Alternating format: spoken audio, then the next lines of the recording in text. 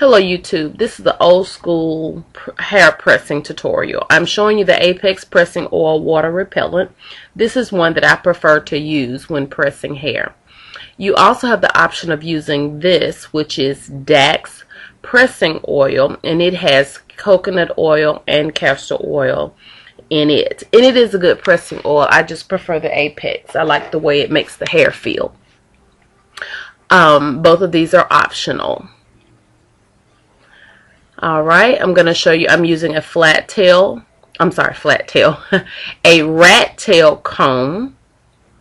I will be using this to divide the hair and to comb it through before I use the pressing comb.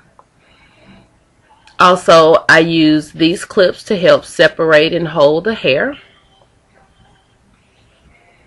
Both kinds do come in handy.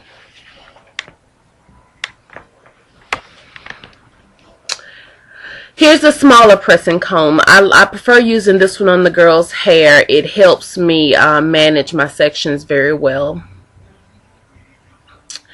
The Marcel curlers. And I also have this larger pressing comb, which I don't like it very much. It has a curve in it, as you can see. It's a little bit more cumbersome to use. So I don't usually use it, but I do have it there just in case. The eye is on, I think, about 9 at this point, and I did turn it down to about 8. The hotter it is, of course, the straighter the hair, but I don't want to burn the hair straight. The towel that I'm showing you, I usually lay that there and I pour water on it, so that's usually wet. So in the event that my comb gets too hot, I lay it on that towel to cool it down. The napkins I will use to help hold the hair as I pull the comb through, and I also will use it to test to see if my comb is too hot. Using a white paper towel lets you know the way that you test to see if your comb is too hot. You lay the comb on the paper or you squeeze it with the paper, and if the paper turns brown, which is pretty much you're burning the paper, lets you know that that comb is too hot to put in the hair. So I use that as a twofold. And sometimes I'll hold it or I'll lay it on top of the stove. And what we're going to do right now, before we start sectioning, we're going to do her kitchen area, which is the nape of her neck, or I should say the nape of her neck. A lot of people aren't familiar with the term kitchen. Trying to adjust the camera here. I apologize. I'm using the laptop and sitting on a chair. So I'm putting the oil on her, on the nape of her hair, the nape of her neck, and just to get her edges first. And I'll pretty much do the same thing as I go through her hair. So just watch closely, and I hope that this is a good tutorial and you're able to follow. I know a lot of people now prefer to use the flat irons, and I am opposed to straightening hair with flat irons. I prefer the pressing comb if I'm going to straighten. And then, of course, if I chose to do a blowout, use the blow dryer. That's a given. Okay. So I have the tissue here, or paper towels, and these were very thin paper towels. Something you might want to keep in mind, you want to use a pretty decent quality paper towel, because if not, you have to change it quite often because it will soak up the oil. Okay, you can't see from my hand, I apologize. And she flinches because she's a little intimidated by it. And usually what I do, I walk her through as I go. I'll tell her, like when I'm grabbing it up with my hands, I'll say, this is my hand, this is my hand, and I'll say, I'm putting in the comb, I'm taking out the comb, I'm putting in the comb, I'm taking out the comb. This is my hand, this is my hand, I'm putting in the comb, taking out the comb. And that kind of gives her a little bit of direction of calming her down, and she listens to me, or they, when I do both the girls. And because the nape area is, you know, small amount of hair, you can just run through with the comb, and that usually straightens it without a problem. Just a second. Okay, sorry about that. Now I'm going to start with my first section, and I'm going to break that section apart. And also with pressing, I'm going to assume here that pressing with the hot comb takes a little bit longer than it does with the flat irons. I don't know, because again, I've never straightened hair with flat irons. But what I'm going to say is the smaller the section, the better. You can get it more straighter. You can kind of see it's easier on the person that you're working on. The other tip here is, you see, when you pull the hair, the way you see me pulling the hair up, be careful not to pull it too much, because of course when you pull the hair to you, you're pulling the skin, and when you lay that comb in there, you're bringing that skin or the scalp toward the comb, and you don't want to do that. The back of the comb is what presses the hair. So especially when it comes to the ends of the hair. And again, like I said, the hotter the combs, you might be able to get it straight with one pass. I have not pressed hair in it's been a little while since I've pressed, so I have to get back in the, get your groove going. It's like when you do that first braid, and then, as you go around, the braids get better. And I'm sorry if you hear additional audio. I thought that I had this muted.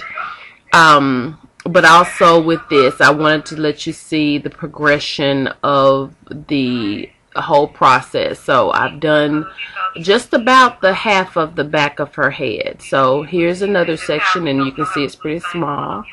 And I will have to clip her ends. This child here has been natural for the second time for a year, over a year. I think it was September was her year anniversary this go round. And she's 12 years of age, and her hair has grown a lot. I did do pretty much the big chop on her hair. I tried not to for the first maybe 2-3 months, but it just aggravated the mess out of me. And I did do the big chop on her, and it's a funny little story. So I'll have to tell you more about that another time. I'm trying to talk to you now to drown out my daughter talking in the background, because I don't know how to get rid of that.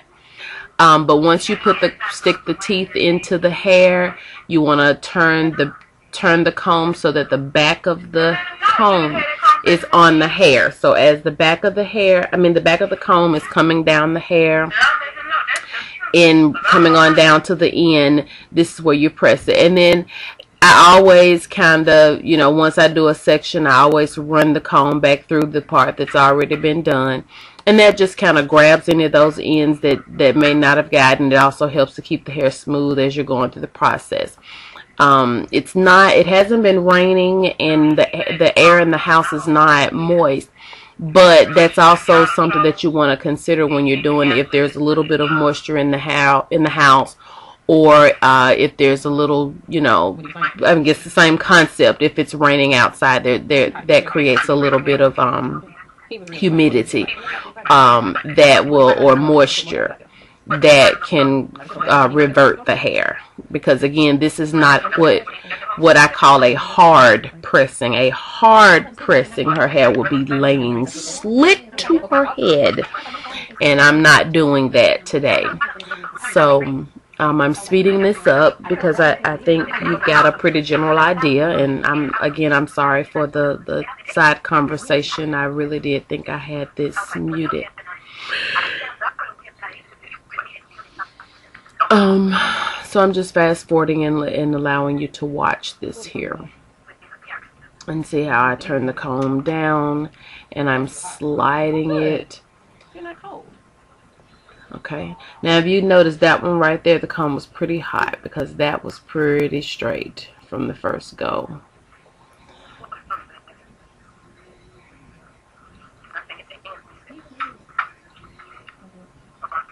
And like I said, I will clip her ends. They've not been clipped in some time. This child here, I believe I said was a 3C. was her texture. I hate to get into that because this child here, I believe, has several different textures. Her hair tightly curls, and they're very dense curls. Where the other, her sister, her twin sister, her hair is a lot thicker, and I don't believe her hair has any curl pattern at all. Now, my oldest daughter had to get in on this, so she's been asking me for months to clip her ends, and I just had not gotten around to it. So I thought we'll take a little intermission. I'll go ahead and do hers before another day passes, because it's difficult sometimes for me. This is my daughter's natural hair color. I've allowed her once this year to highlight her hair, because as the season changes, she noticed that her hair kind of got dark and she wanted it to look lighter. But looks like the most of that is gone, and she ended up doing it herself. So she did a good job for a first timer, but it was not it wasn't distributed properly. So you are looking at her natural hair color. This is my little red child. This is my Sunshine. I call her Sunshine. And then somehow, because I had to reach over and grab the wheel. So I'm gonna clip through hers, and then I ended up, she wanted it cut kinda in a short layer style. Excuse me for my yawning. So we did kind of get into that, and that took up a good bit of our time, but we made it through. And I'm just going to fast forward it, and I apologize. This is our intermission. Go get popcorn and something to drink. Restroom break. But I have 3 daughters, and this is my life. So, and I have no idea right now what I'm talking about. I actually did this this past weekend. The video is actually recorded on Saturday, the the 6th. Thanks for watching. Please rate, comment, and subscribe. Mrs. D6 All Natural.